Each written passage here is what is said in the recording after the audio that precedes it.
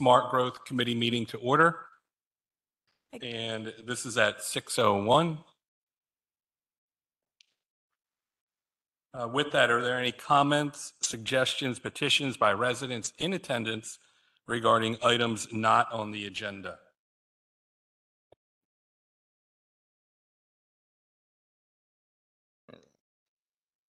Sorry, I think I'm at the right place this time. Yeah. How you guys doing tonight? My name's Ian Y. Bransky. We are here seeking a permit to replace and repair our windows in our building.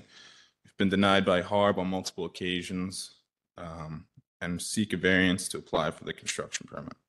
Our building is located at 119 North High.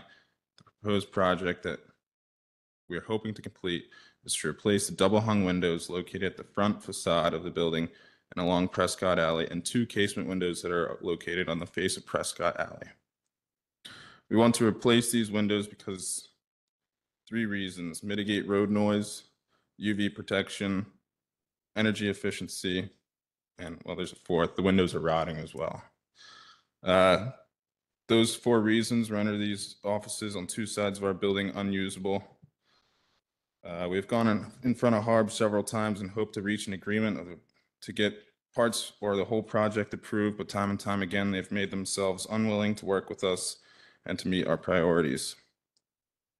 Buildings in towns such as Turk's Head Garage, Chase Bank Building have set precedent that they're willing to work with some owners of the building, but not us, to replace their old windows. We're proposing windows replacements to be custom made to match the existing windows in order to preserve our building's historic look. After reading countless pages of Code of HARB, explicitly says that contemporary design for alterations to existing property shall not be discouraged when such alterations do not destroy historical design. This is exactly what we're proposing.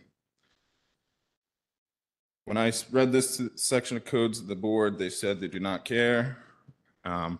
If someone were to come out and take a look at our building, we take extreme pride in maintaining this historical facade, and you would be able to tell that it's very well kept. We made countless efforts to preserve our building's historic nature while doing the interior renovation 5 years ago. This project will be no different. Thank you. When was that submitted to HARB? September I went, and October. And why are they denying your requests? Have they given you a reason? They said they'd rather us repair them rather than replace them, but most of them are beyond repair. Building specifically is this? 119 North High. Did you have any photos you can? I do have a photo, yeah.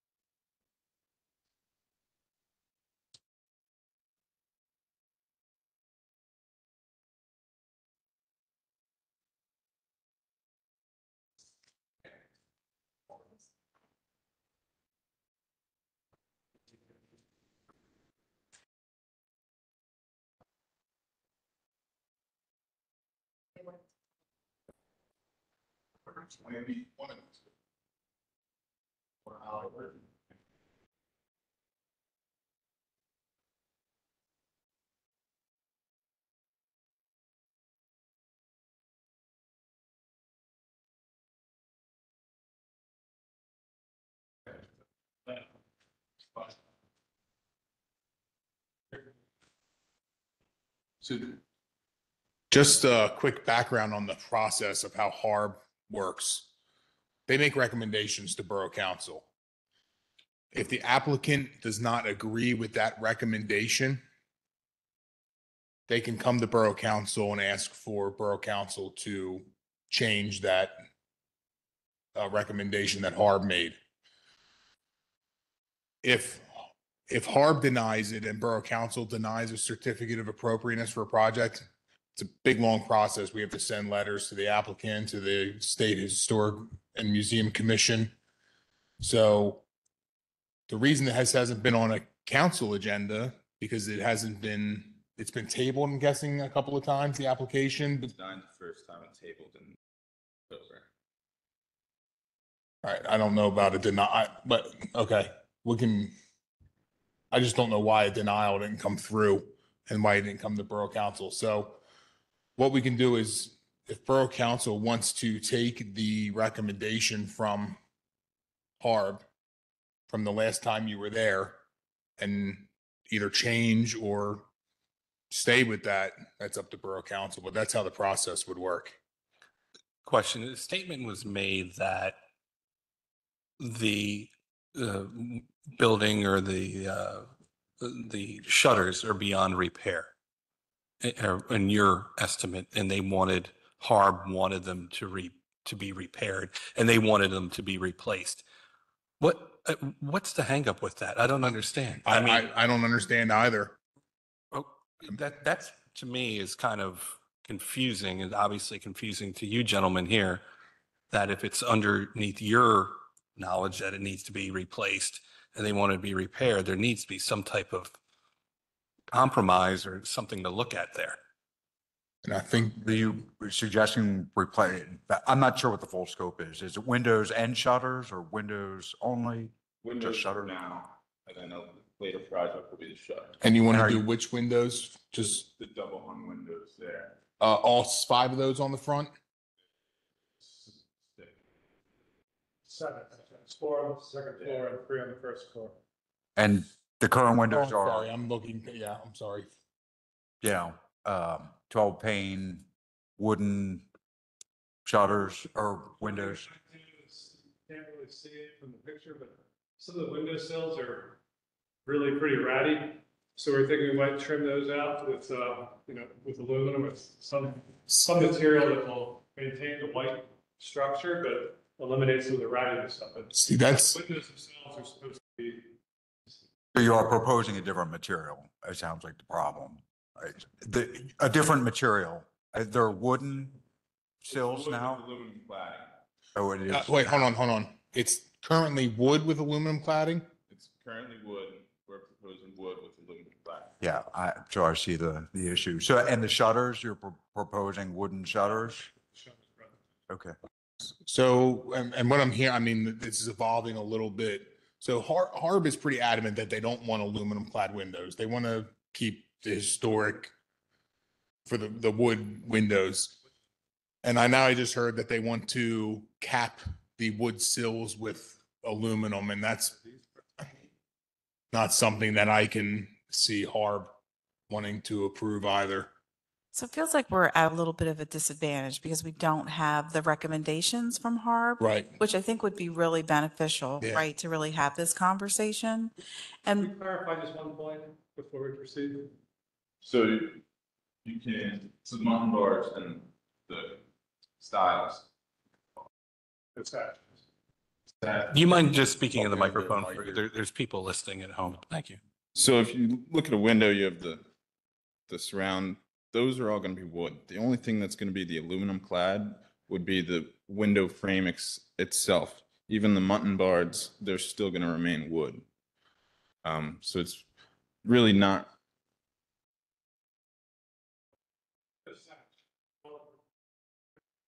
Sash and all the components of the window sash will be covered. I'm talking about the brick. Goes around the perimeter, down here where the wood meets join the brick. That is A, expensive to repair, or B, is rotting. So we're talking about just those areas. Potentially trimming that out. Same profile, the windows. We can't do that, and we'll find some other solutions. But we're not talking about aluminum windows like you see at Iron Hill. so again, I think, if we could have the recommendations from Harb, it would help educate us on what the objections are, and, where there might be compromise. Our, And I'm a little confused, Mr. Gore. What I heard you say was it was declined in September and tabled in October. So if something is tabled, what does that mean? It's not a formal denial. They want the applicant to come back to a future meeting so they could to revisit and revise the plans based on the comments that they've made. I think at this point, because we don't have those comments, I would like to get the minutes and put this on for next week. Invite them back next week. So all of council's here, we can review those recommendations and the minutes from the HARB meeting. And then we can For make, the work session? yeah, and make a more informed decision. Yeah, I would agree with that. And you're going to have to push the HARB to get those minutes because they usually come pretty late. Like we wouldn't see them until next month. Trust So me, if we I see know. them next week, I know. that would be really great. I had one other question.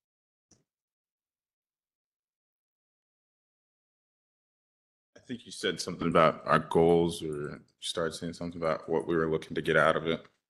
No, what I was going to say was the process, as Mr. Gore said, was, if it's declined, then you would come to council to see if you could get an exception. But it was denied initially and then tabled the second time.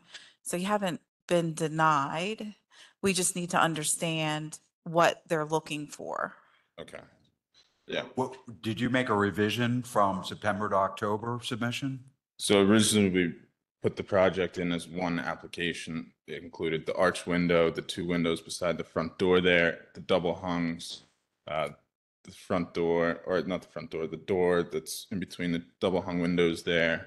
And that's the one that they said you're not getting anywhere with. Then we broke it down into 4: double hung window, arch window, the two windows by the front door there, and the single window or the single door there. We're willing to just do the double hung windows for now.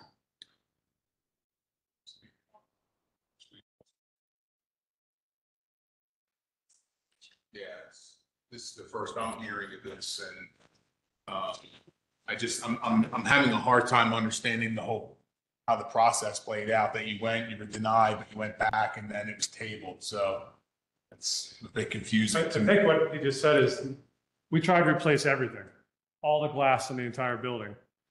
They denied that outright, especially the right side of the building where the Meridian name is, because of the historical significance of that facade. Recognizing that, we then went back the next month with another application and said, leave that alone. We'll agree to leave that alone. Let's just look at the left side of the building and replace the double hungs only. And that's what was tabled. Does that make more sense? It does. It does. Thank you. And with that, with their recommendations that they made, and you want to replace the windows, right? Send somebody out to see if they could be repaired. I mean, that's what I'm saying. Could they be replaced based upon the HARB guidelines? Yeah, they can, and that's what we're trying to do. Except for the thread. Except if you're going to use aluminum clad and not wood. On small parts of it, yes. But so they're suggesting that we repair the windows. What we're trying to get out of the windows is not gonna happen with just repairing these. Like I don't know if you showed you the right picture, but these things are all rotted through. They're single pane glass. I mean, High Street, one of the busiest streets in town. So our conference room is right there by the front, the single black door and the double hung window. That room is not usable because of the road noise. The first meeting, they made a suggestion that we get storm windows. We already have those, and it makes no difference. In fact, I think they look a little bit uglier than normal windows, but personal preference. To see them at attack.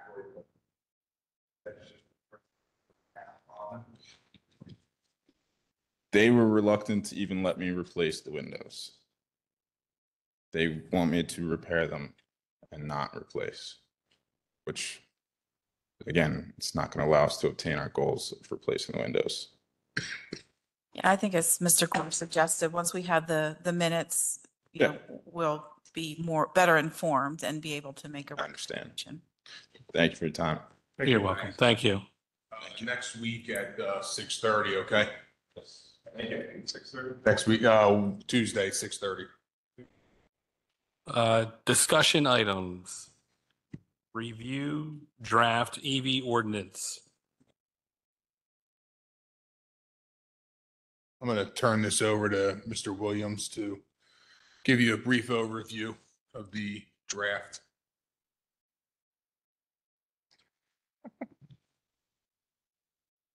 Hi, everyone. So this has been in works for a while. The purpose of EV Ready ordinance is to make sure that during new development, that infrastructure goes in to charge EVs, and that infrastructure can be easily expanded in the future as EVs become more commonplace, which it is my belief, not just as an environmentalist, but I think for a lot of reasons, EVs are the future. And I'll remind that the goals of the borough is that every car in the borough be electric by 2050. So we want to, if we're serious about those goals, we need to address this issue. And the reason it's important to address during development is because it's between 5 and 10 times more expensive to retrofit after the building is built. So we got a lot of development in the pipeline. It's something we want to get right up front. And so that's the purpose of the ordinance. We basically took something that Phoenixville passed about 1.5 years ago, format-wise, and supplemented it with technical information from ICC's draft ordinance, their ordinance for this exact purpose. Jeff, would you go to that, the one slide I sent you? I thought it would also be important to start with a little bit of context, and I apologize in advance because we'll probably be repeating this next week, but you know how that goes. In 2023, 10% of new vehicles sold are EVs. That's up from like a fraction of a percent 5 years ago, and it's really exponential growth. 25% of new luxury vehicles are electric. That tells me people who can afford them are more likely to buy them. There's been some headlines recently about cost cutting, which is definitely necessary. EVs are expensive because they've been able to sell them for the rate at the cost they have been. Cost cuts have been inevitable, and I think that's happening now. EVs reduce fuel emissions about 80 to 100%, 80% if you're just buying from the grid, 100% if you're buying clean energy. Depending on what kind of electricity rate, you're spending between 60 cents and $1 per gallon for fuel. It's the equivalent. That's the reason EVs are going to take over that, and they're super, super fun to drive. There's currently 40 models for sale in the US with 124 anticipated by 2025. I also thought it would be important as a little primer to talk about levels of EV charging. So that's on the top right. Level 1, that's an electrical demand similar to a toaster or a hairdryer. Plug it into a standard outlet. That gets you 2 to 5 miles of range per hour. I have an EV. I get about actually 6 or 7 miles per hour off a 1400 watt thing that plugs into my wall. So that can get me about 80 or 100 miles overnight. Level 2, this is most common. That's 10 to 30 miles per hour. So typical driver might need to plug in for 3, 4, 5 hours a week at that rate. Level 3, those are DC direct current fast chargers. That's a very high electrical service. And this is the type of technology that you'll see at Wawa's, rest stops on the highways popping up, where you can fuel up your car from 0 to full in about half an hour. Or if you're on a road trip, say you're driving up to Boston and your battery only gets you somewhere in Connecticut, you could stop for 10 minutes, charge up, and get you the rest of the way to Boston. So the gist of the ordinance is 3 or 4 pages. Like all ordinance, there's like a page, which is, here's why we're doing this. There's a page, which is definitions. And then there's like a few paragraphs that are really the meat of the ordinance. And this table summarizes what we're proposing here. Well, one other thing I'll say, there's so EV ready, that means in the future, EV charging can easily be installed because there's a conduit run from electrical panel to parking location, and there's available capacity on the electric panel to install up to level 2 charging. So that's EV ready. EV installed is all of that plus the actual plug installed during construction or redevelopment of a property.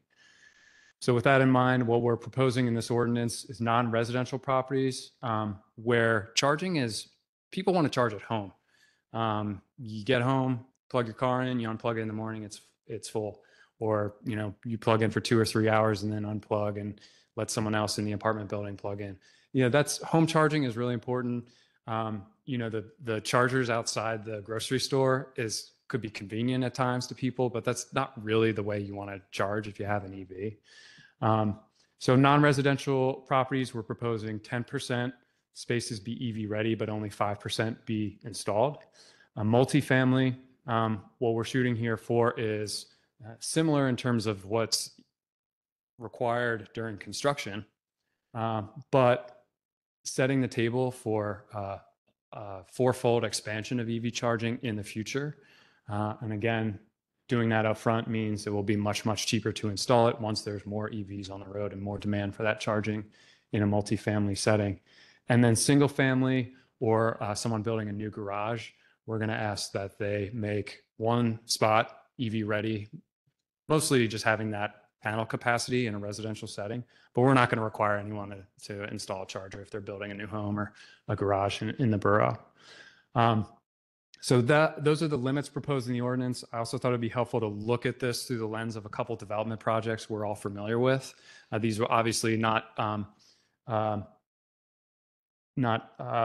subject to an ordinance that we haven't approved yet, but this is how it would look. And I apologize if I got any of this number of spaces wrong. Those are always kind of moving targets, but at one point in time, these were the number of spaces proposed for these projects.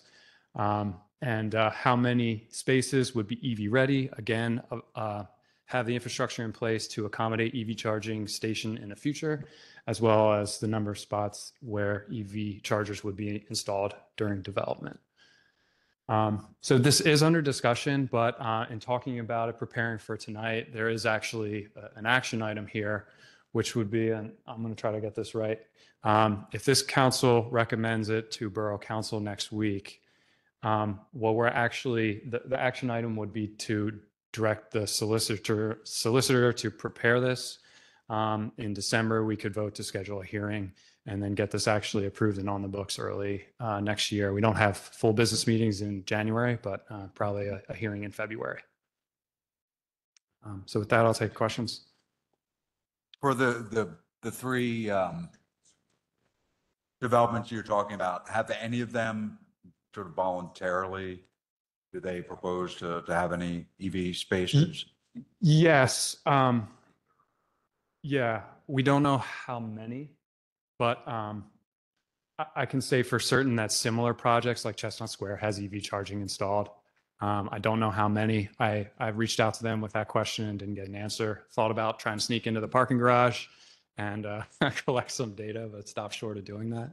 So that just looking at the one for 330 Market, having 49 spaces capable of 240 volt charging, it's a pretty significant increase. Mm-hmm. So the percentages, is that based on sort of a national study or ASHTO, or has somebody proposed that, or where does that come from? We looked at a lot of ordinances, started with Phoenixville. There's a lot of ordinances that I feel like have been put together by folks that don't understand what they're advocating for, frankly, and that they've been overly aggressive in terms of what they're requiring. So I think as far as EV ready ordinances go, to put those numbers in context, I think this is pretty modest and achievable. Phoenixville's ordinance requires for parking garages or anything with a parking garage that 100% of spaces be EV ready. That tells me they don't understand like the logistics of charging and how often you need to charge. You don't need one charger per vehicle. I think like one plug per 4, 6, 8 vehicles is probably a good number. So I don't have a good answer to that question. It's sort of a synthesis of a lot of different ordinances and trying to find something that nudges developers forward a little bit, but most importantly, future-proofs the development and gets it done. You know, even what we're proposing here is a rounding error versus total development cost for 330 West Market, for example. So I think we found a pretty good balance of being, pushing a little bit, but not making people do things that aren't going to be utilized in the future. Will this apply to parking garages as well as lots? Yeah, and if there's, I think there's a line, mixed use divides spaces based on anticipated usage. So if it was a parking garage, say there was a new mixed use development proposed, then the number of spaces, the ordinance applies to both, but the proportion of spaces would be different based on how those spaces are going to be used. I think that's in the zoning or SALDO, like you need X number of spaces per residential unit, right? Yeah. We have the applicant provide a parking study Right. based on the use, and that's how the numbers derived. Yeah. And that would be for the existing garages like Chestnut High Street. No. That's what I mean. So how would that work with the existing garages and the existing borough spaces? Yeah. Would we be adding EV charging stations? So it's only going to be on new residential and non-residential. Yeah. This is for new development only. But yeah, as a, separate initiative, we'd like to add a lot more charging capacity The to. Wyeth property would be included. I mean, I'm for this in theory. I'm sorry to cut you off. To answer your question, those projects have already submitted land development, so they won't be subject to any changes in the zoning. I do know that 330 West Market and the Wyeth have already committed to installing charging stations there. May not be compliant with this draft ordinance, but they wouldn't have to comply with this. Thank you. I mean, in theory, I'm all for it. I sort of feel like, if Eli Khan or whoever is developing it wants people to live there, they're going to have to put them in, regardless of whether it's in the ordinance or not. But I guess I'd like to see something that maybe incentivizes, maybe there's some reduction if they provide some public accessible charging, like 330 Market, for instance. If they could get some kind of reduction if they supply some on the street, on Market Street. Sure. I don't know, something that is an incentive, but also helps the borough overall have some Yeah. capacity for anyone to Right. charge there. Yeah. And then regarding non-residential, institutional, I mean, it would be a big burden on, I suppose, a church, for instance, or some other not-for-profit to do that. And I think about the use that they get, and just take a church as an example. I mean, mainly Sundays, are people really going to be charging their car while they're at church?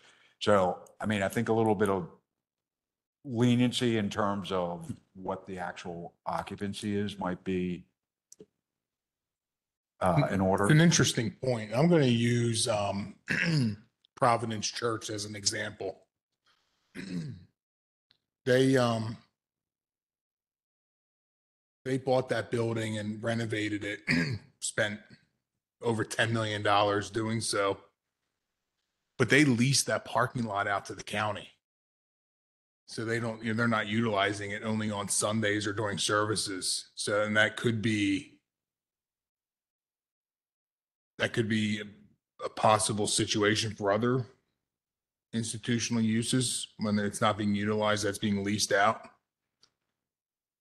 Just being a little bit lenient towards them. I mean, take another example, the Hickman, if they've got, I mean, I guess it depends on what level of care it is, but are they all, they're going to have older individuals there that maybe aren't likely to have an EV or even be driving. So And a lot of that'll be geared towards the staff utilizing those parking spaces. So, I mean, we can look at it and see how, what could be worked in and what might be feasible. I mean, again, I'm for it. I just would like to know what some other places other than Phoenixville are doing around the region or country. Yeah, West Goshen just passed theirs. Is ours similar to theirs? I sent them a draft a few months ago and they changed a few numbers and passed it. So I wrote it. Gotcha. All right. There is one point I want to bring to your attention. And Jeff, if you can go to the draft for me, please. and scroll down, there's a yellow highlighted section. That's that paragraph right there. We can leave this in here, but that sentence will also need to be included in the zoning ordinance. And the reason for that is because it says all new single-family dwellings and newly expanded or reconstructed garages. That would not fall under the subdivision and land development because it's only a single home. So in order to get those to comply with this ordinance, we'll have to add it to the parking regulations in the zoning. So we would do an amendment to that and adopt those at the same time. Any further questions? Any public comment? Seeing that, I believe we could take a vote to move this as an action item for the hearing on December then, correct? No. Okay. So the only action that you're taking is for us to work with the solicitor to finalize the draft and send it to as written, obviously, but if there's any changes that you want to make, and that's why we brought it here tonight, because if there's any corrections that or amendments you want to make to the draft, let us know now, because we have to send it to the county planning commission. Our planning commission has to review it. And every time we change it, we have to send it back to the planning commission. So that's why. So really the only thing you're authorizing us now is to finalize the draft and send it to the planning commission. I don't have any changes. No, I don't have any change. That would be, just for clarity, it's a 3-0 recommendation for the voting session next week for the whole council to vote on it, to recommend the solicitor to, okay. Yeah. But as written with the percentages and everything. Yeah, I mean, but you've stated that you wanted us to look into the institutional projects. Yeah, and whether the percentages are all right. I mean, you said West Goshen changed a couple of numbers and approved it. Did they change the numbers in terms of percentages? Yeah, up or down? Way up? Yeah, that's one example about what I was referencing. To the point about the added electrical capacity they were proposing. They were proposing level 3 for 25% of spots. I mean, it's not really, it's like not technically feasible. So that's what I mean about not understanding what they're proposing technically. So as the timing sits right now, because we don't really have a full agenda in January because it's a reorg, we wouldn't be having a public hearing on this until February. Okay. I mean, I think Mr. McCoy's questions are validated to look into.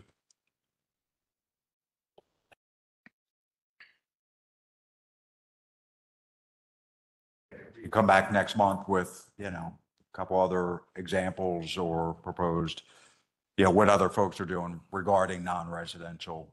Next month or next week. It could be next week too. Next week. That's fine. Yeah, I think we can. I mean, on one hand, I sort of feel like, asking developers to do this, that, the borough, she needs to walk the walk too. We don't, I mean, other than right here, the borough doesn't have any EV spaces, do we? 2 out front. No, other than here. We have a few in the, On the street. we have a couple in the garages, Yeah, there's a couple. both garages. I think how many are in there? 2 in each? 2 in each garage?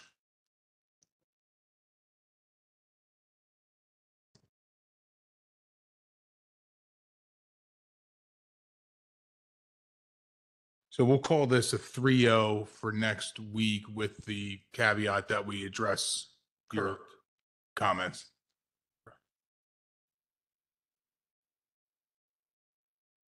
All right, we can move forward. Action item 4A, approve a motion to schedule a public hearing regarding short-term rental ordinance for December 20th, 2023.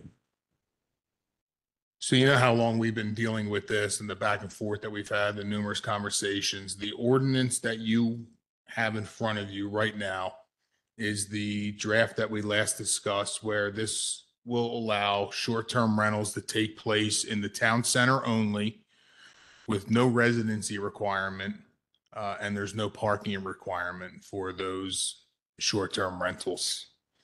And that's where we left it off, and this is the final draft that you see here. So we're requesting that we can hold a public hearing on December 20th to adopt this latest draft that you have.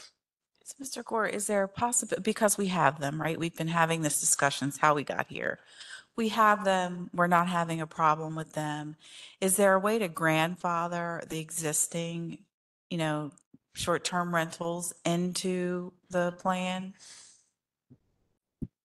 I don't see how, because it's only allowing it in one zoning district. So with town center as defined, could you define town center? Because I have a couple questions about, what could be listed in town center as far as an Airbnb.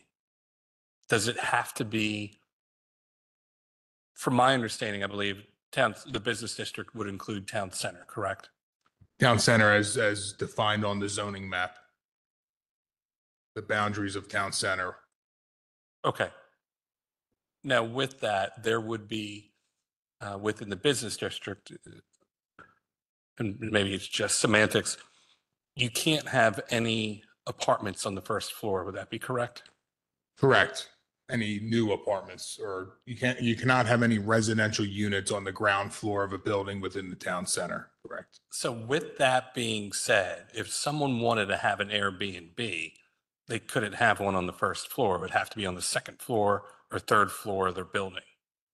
Unless they have an existing residential use on that ground floor, which there may be a handful of them Right. that are grandfathered. So what I'm getting at is if you have that and someone wants to have an Airbnb, and let's say if there's someone that, may have a physical disability,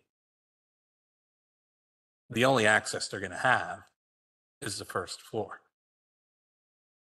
So therefore, I think we're going to lead ourselves into potentially litigation maybe regarding existing units versus ones that could be potentially in the future.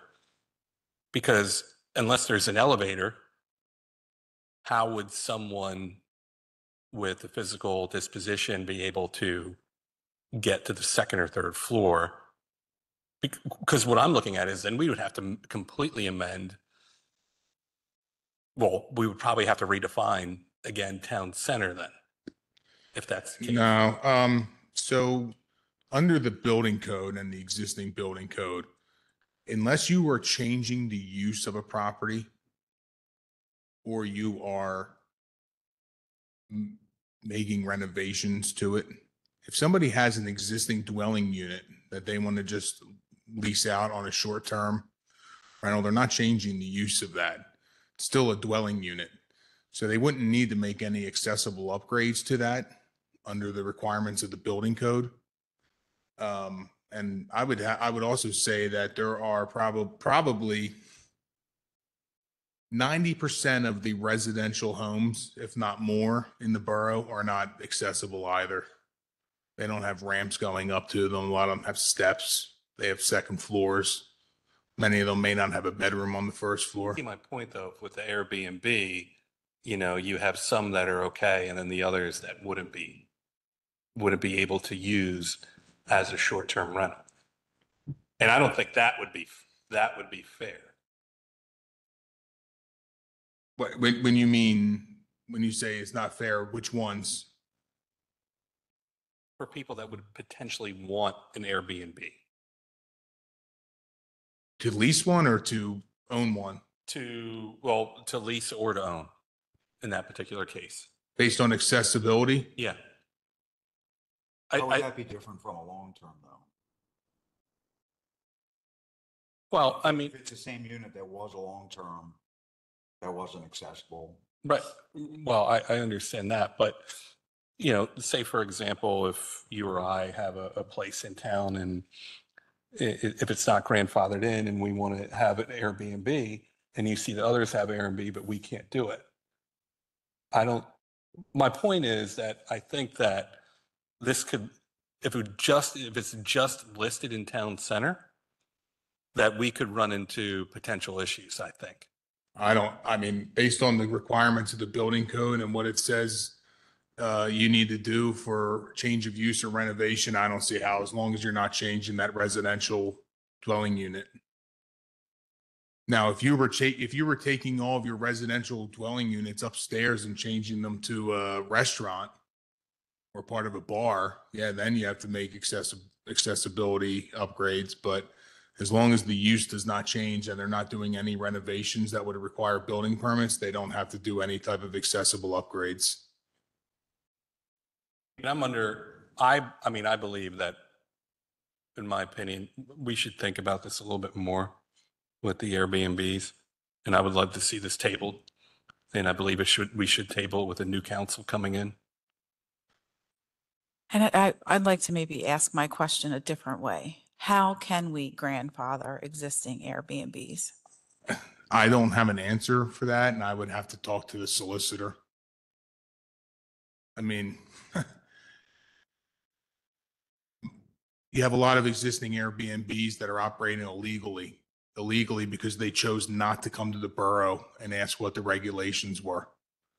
Chose not to do any due diligence.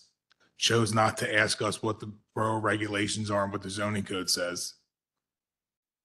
So they're operating without any type of approval. We're really here because we didn't really have an ordinance to recognize the short-term rentals as they exist today, such as an Airbnb. Our current zoning regulations and the definitions that are contained within that zoning ordinance prohibit this type of use. And that's the position that we've held for years. And when people would call me to ask if they could operate a short-term rental or an Airbnb, we told them no, and we gave them the specific sections. Yeah, so how old is that ordinance, Kevin? And I'll just guess that it predates Airbnbs, which have only become predominant, I'll say, in the last 10 years or less, right? It's not something that was very popular. I'll even say five or 6 years ago. I think that, and again, this has become relevant because an Airbnb owner came to us and is asking an exception. I think we need to look at it, or have been looking at it more globally, right? So again, and I've said this before, we have them, we've had them. Granted, they've been flying under the radar because we didn't really truly have an ordinance to address them specifically, which is what we're trying to do here. And they have not proven to be a nuisance to the best of my knowledge, right? And I think I've been pretty clear about how I feel about this. So I'm in total agreement, Ms. Dorsey. I think that, I mean, we just had the previous discussion item about an EV ordinance to move forward with the future. And so I still think there's some questions. I don't know how you feel, Mr. McCoy, about this, but. I've gone back and forth between allowing them. I was okay having them in NC1 and NC2, but owner occupied. So I'm still open to hearing more. I guess my long-term concern is, the lack of long-term rental properties that are available. I think I sort of get the impression when Airbnb started, it was, folks that are looking for extra income, they have extra room in their houses, but, companies or folks that are buying 5, 10, 15 of these properties for that purpose. We already have a housing problem. Thank you. Is there any public comment regarding this particular issue? Yes, sir.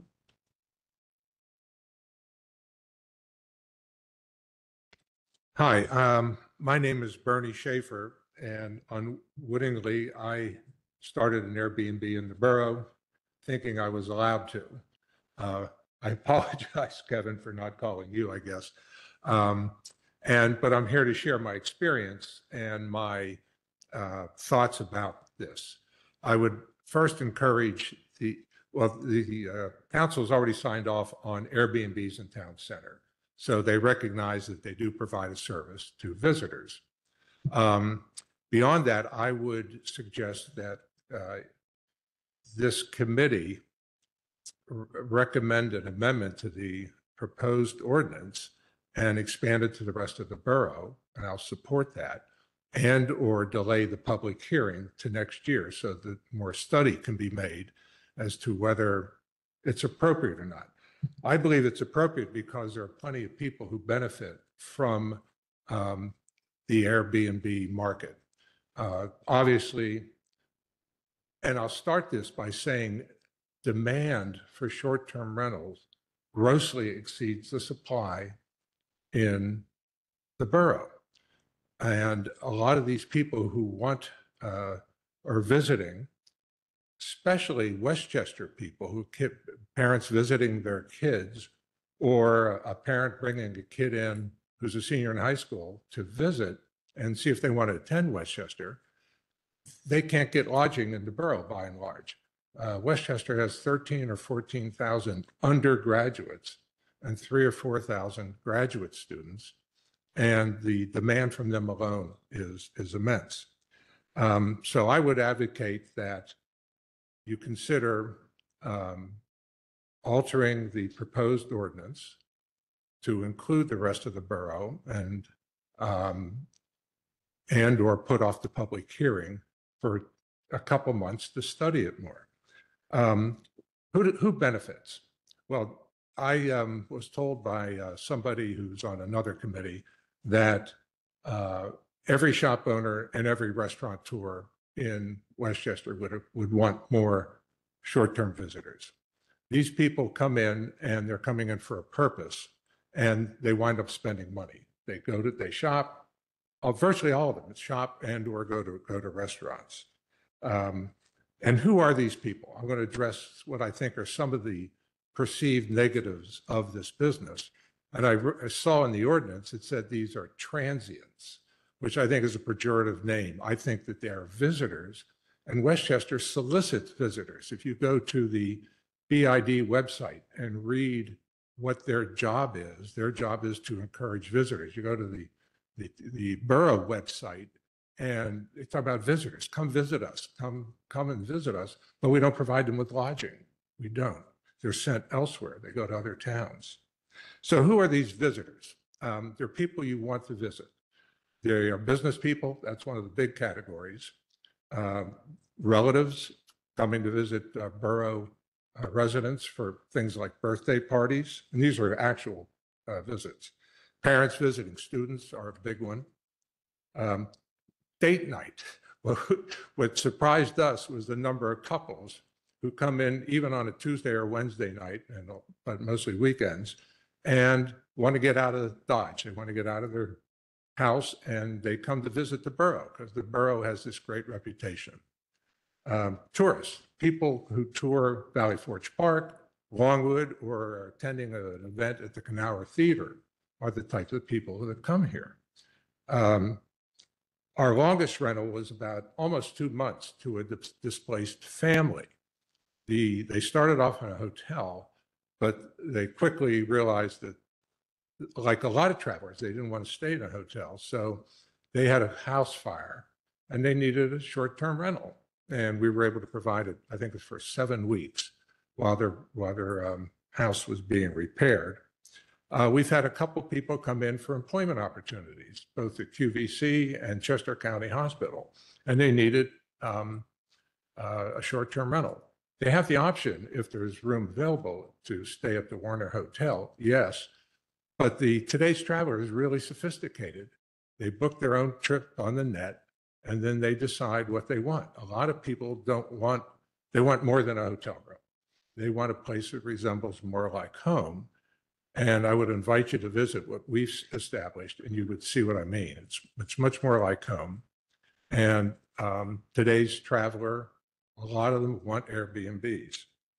To demonstrate the short supply, this is off of the website of Westchester University, and there's 30 recommended places where visitors can stay. Only one of them is borough specific, the Warner Hotel. They're sending people to Coatesville, Malvern, Exton, Chadds Ford, Great Valley, Kennett Square, Downingtown, Glen Mills, Wilmington, and Valley Forge, and I think I mentioned Great Valley. So these people are staying outside the borough, and this borough is keen on inviting visitors who are touring, but we don't provide them with enough lodging. And even the new hotel isn't going to satisfy all that demand. A lot of people want Airbnbs. They want the comfort of something like home. So who benefits? A lot of people. The shop owners benefit, the restaurants benefit, the service providers, somebody like me who has a property owner and a big stake in the borough, I benefit if I run a good business. I'll make more money, just like the restaurants want to make and just like the shop owners want to make. Chester County benefits. There's a 5% lodging fee. Somehow, I presume, the borough can benefit through a fee and make this an income producer too, or get part of Chester County's fee. I don't know, but the borough can benefit also. These people aren't disrupted. They don't come to neighborhoods disrupt. I guess I've only been operating maybe for a year, and before I did, I saw that there were other operations in town. So I made a mistake of thinking I had a rental license on my building, that I have a rental license, and that there's Airbnb. So, but regardless, these people are rated 5 stars through the Airbnb system, or they don't get in. You're not going to take somebody who's a troublemaker. Mr. Schaefer, if I may, for the sake of time, Pardon me? if I may, if you could just conclude with your comments, and then we can move forward with our Okay. decision. Thank Okay. you. So a couple other negatives. Inspections. I hear there's a concern that you have to inspect these things all the time. These, frankly, the most inspected units in all of Westchester, because when somebody goes out, the cleaning crew comes in and cleans it head to toe and makes it perfect. Parking is no problem. The existing parking regulations and whatever are adequate to support the Airbnb. Matter of fact, a short-term rental unit only uses about 250 spaces per year. If you had a couple in this apartment, 1-bedroom apartment with 2 cars, they need 730 spaces a year. So the short-term rental market actually relieves the parking issue. And as far as residency, we have professional management that live right nearby. And I think the residency requirement is, if you're not going to put it into the town center, you shouldn't put it into other areas. And I don't think it's required anyway. The owner of that building or that unit is going to make sure everything works. And we've had no complaints. Great. So- Thank you very much. Any other public comment? Any questions? Thank you, Mr. Schaefer. Well, one question. Quick question. Yes. So at some point, your unit was all long-term. It was, yes. And, what made you decide to go from long-term to short-term? I thought I could make more profit. Yeah. It's an investment. It's a very expensive investment, by the way. It's not to be taken lightly. And we get rated every time somebody leaves. They write us up, and so things have to be perfect, Thank you. or you're out of business. Thank you. Thank you, Mr. Schaefer. Mr. Stefano. Hi, thank you. Mike Stefano, Borough Council President. I just had a couple comments, and in the discussion I'm hearing, I feel like I'm missing. There's one thing that I think is not being discussed enough, and that is that there's businesses, there's help to the economy of the borough, but there's also full-time residents that just live here full-time that possibly don't want somebody being transient right next to their house on a regular basis. And I feel like there's also a lot of anecdotal stuff being thrown around, and I could give you a couple anecdotal personal stories of using Airbnbs. Recently, my wife used them a couple times, and I feel like there's not enough checks and balances in some of those instances where there are people owning an Airbnb, you have a bad experience, and then they press you to give a good review so that they can keep getting people to come in and use short-term rentals. And there isn't enough check. The check is that they can give you a bad review and then you can't get a rental. So it's not as easy as it seems. And I just feel like we need a little bit more information that's not anecdotal. We should be talking to those local municipalities that already allow it and seeing how their experience is going. We right now may not be having the complaints that we are worried about, but as of now, it's not legal to operate. So there probably are very few of them. If we allow it and it becomes rampant and people are coming in buying up properties just to allow this, we might have problems that we don't see right now. And unfortunately, we can always come back on what's that clause, the Galey clause? We can always come back on it, but at that point, we've already allowed it. These are grandfathered in the town center. So I would just proceed with caution. I think a little bit more time on this discussion and maybe getting some hard evidence and research from other municipalities would be warranted. Thank you. I'm in agreement, and that's why I think I would rather table this. Yeah, what table, and I want to make two comments on two things that Mr. Schaefer said, two things that concern me. One is that he said travelers don't want to stay in a hotel. They want something that more resembles their home. But we have two hotels in town. If people don't want to, well, we're going to have two hotels. And if people don't want to stay in a hotel, that's certainly going to affect the two properties that we have in the borough. The second thing is Well, that would be supply and demand anyway. Well, Typical economic supply and well, demand. if it was approved and then there's more Airbnbs or short-term rentals, then that could hurt the, It could, but it would be based upon supply and demand depending upon where you want to stay. and then he brought up about inspections. I don't know where that was going about cleaning people who come out and do inspections. I don't know if they know anything about building codes or life safety or fire safety. So these people aren't performing inspections of the property like we would.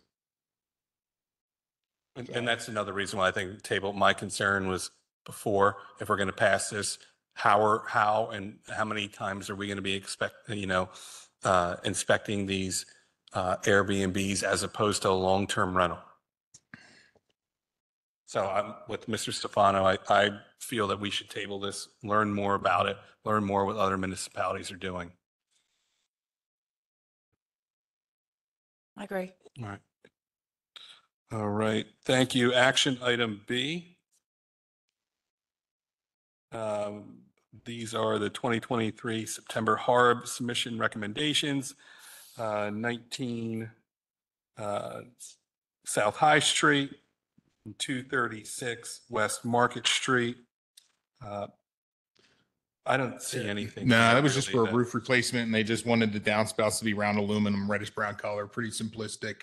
And to save the time on the second one for 236 West Market Street, it's a sign.